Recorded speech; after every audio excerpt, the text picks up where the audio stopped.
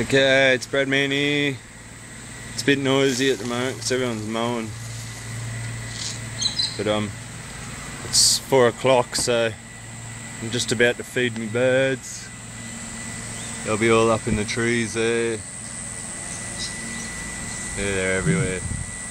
That big tree out there, the one next to the building there, that's the kookaburra's house. That's the wild kookaburras, 4:30 every morning, 110 decibels.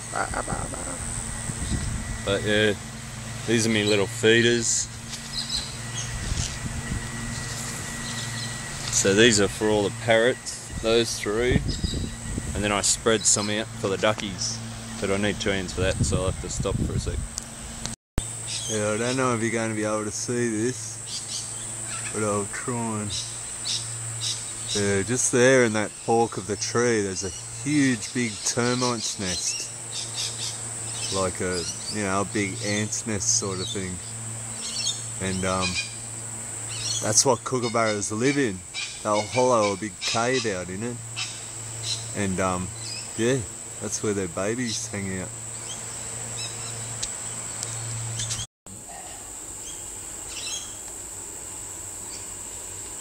Okay, there's some rainbow lorrikeets on the feeder there.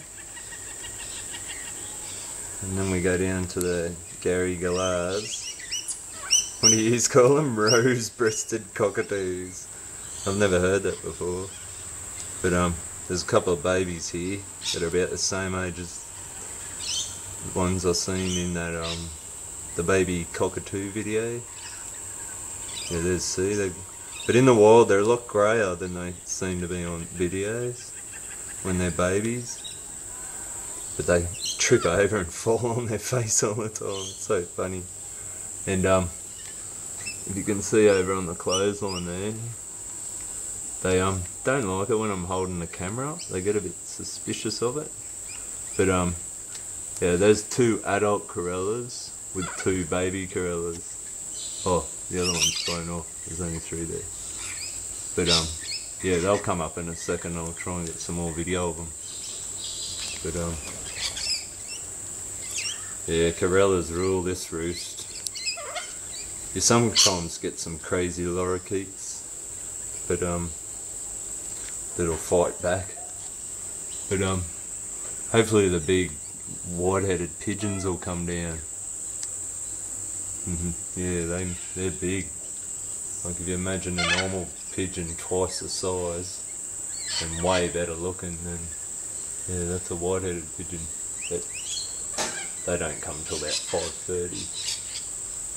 So all the coloured birds come first and eat all the sunflower seed.